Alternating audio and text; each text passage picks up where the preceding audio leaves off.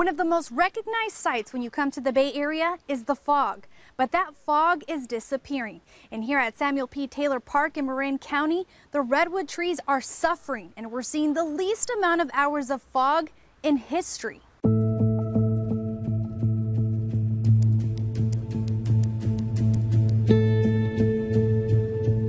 We're here at Samuel P. Taylor Park in Marin County. What's the problem that the redwood trees are facing? In this park in Marin County and throughout the redwood range, we're starting to see a decline in the health of the redwood trees. And that's all linked to climatic changes. The problem that the redwood trees are facing is that the summertime fog has been on the decline. So 70 years ago, during the summertime, redwood trees would experience about a 12-hour fog day every day. And now they're experiencing about a 9-hour fog day. So fog has declined by around 30–35%. The decrease of fog, it's due to the fact that as the air has warmed, so has the sea surface.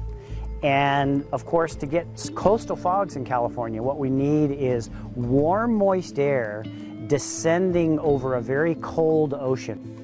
If you look into some of the trees that are still thriving, doing really, really well, what we see is very dense canopies, lots of leaf area. You contrast that to a tree that's now seeing water deficits of some sort, and the crown is much more open. You can see through it. I think local solutions are really grassroots, trying to think about what you can do locally to make a difference and improve nature, improve the situation in our redwood forests. So for example, don't drive your car, ride your bicycle. Think of ways that you can become less of an impact on our environment and our climate system. In the end, what's really going to probably be happening to the redwood trees is a thinning forest, a more flammable forest, a forest that's been impacted by pests and pathogens in ways that they just haven't been historically.